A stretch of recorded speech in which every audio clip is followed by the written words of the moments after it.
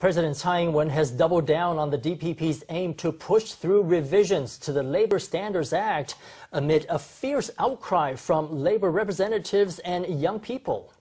At a press conference hastily called during the DPP Central Standing Committee meeting today, she said she would accept the public's criticism and argued that the new rules do not contradict the progressive principles of the original 5-day workweek law.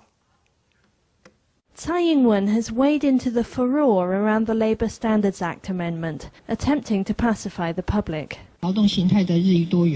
Our existing homogeneous norms are really incapable of responding to the ever-increasing diversity of labor models or providing the flexibility required by many different modern industries.